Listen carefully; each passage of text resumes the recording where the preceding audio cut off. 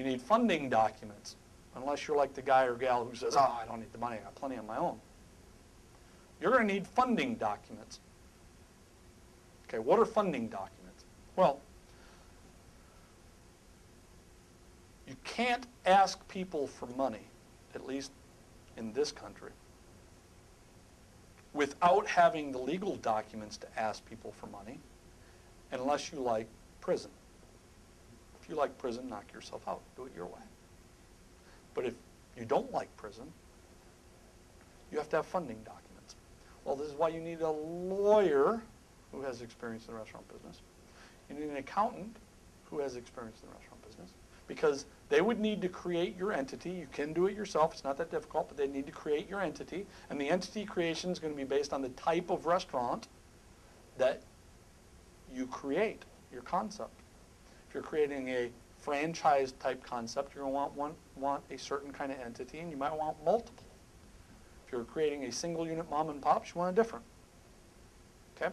But you're going to have to create your entity.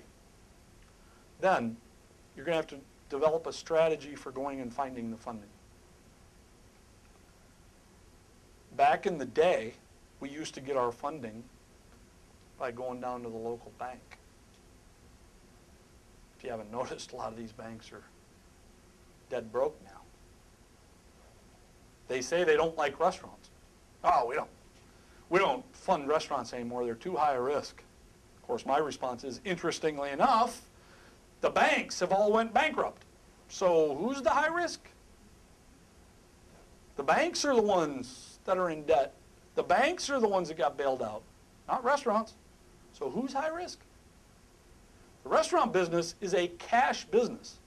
Actually, it's not all that high risk if the bankers would simply realize it's a cash business. It's real simple. But we used to go to the bank to get the money. So you had to have a certain kind of business plan that was highly tactical. Then you get the Small Business Administration to give you an SBA loan. That's how it was done.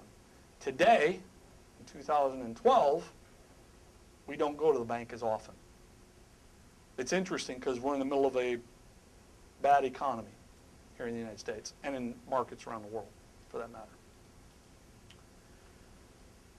But I believe that we're in the absolute best time in the history of restaurants to deal with getting funding for restaurant deals. 2013, just around the corner, I think is going to be one of the most successful years in history for restaurants. People have to eat. But how we find funding is we now go through what's called angel investors. Let me tell you what an angel investor is. An angel investor is a rich guy or gal who is tired of the stock market. I can't trust what that is anymore. They're tired of bonds. They're tired of putting their money in a bank. They're tired of all the stuff that happens with those types of investments. And they say, you know what? I like investing in an idea. One that has an IP connection to it. Remember we talked about IP, which in the restaurant world is franchising, so that literally I can invest my money and that idea can grow. And interestingly enough, franchisees are a different kind of investor, really, when you think about it. So even though I've only invested once, they got dozens of people that are investing in the concept, which are building the brand. That's where we're at in the restaurant world. Angel investors. It's usually an individual person. Their threshold of pain, if you will, for the investment is usually somewhere between $100,000 and $250,000.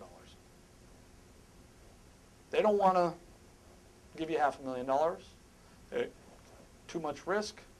They also don't want to be the only person in the deal. They want you to go get multiple people. They also don't want to get too much less than $100,000 because the reality is it's not worth my time to think about it. I got a ton of money.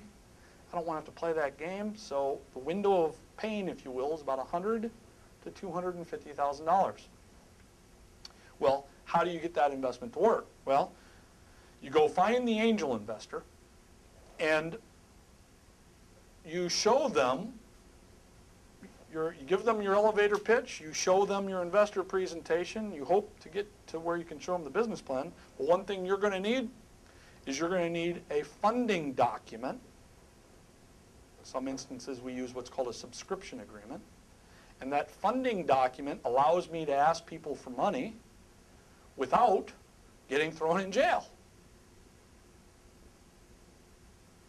So it's not just, hey, can you give me cash? Because then, interestingly enough, if the deal doesn't work, you got a problem. With a subscription agreement, it's got what's on there, what's called a big boy letter. And the big boy letter basically says, listen, this is an investment, it's a concept, it's an idea. There are no guarantees. You're investing money, hoping and praying, just like I am, that this thing works. And if it does, we'll make money. And if it doesn't, tough. It happens.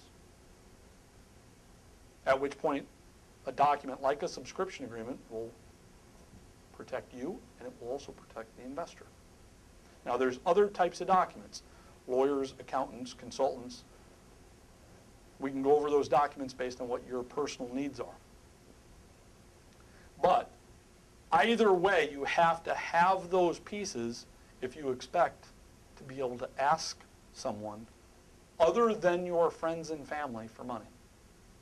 I can ask my friends and family for money, and it could be a personal loan, and I don't have to deal with funding documents. But if you're asking people that aren't your friends or family, and there is a definition for that by federal law of what friends and family is. But other than that, you need funding documents. And that's how restaurants get funded.